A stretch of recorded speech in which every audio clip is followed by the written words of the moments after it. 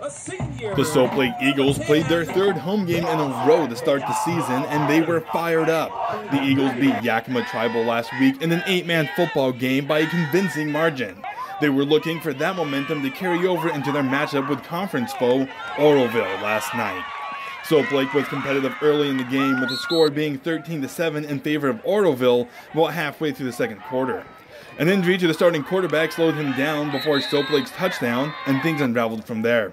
Oroville outscored Soap Lake by multiple touchdowns in the second half and ended up rolling the Eagles 45-14. Soap Lake will begin a long road trip next week, starting with Murray Walker. I'm Adam Cichoski for iFiber1 Sports.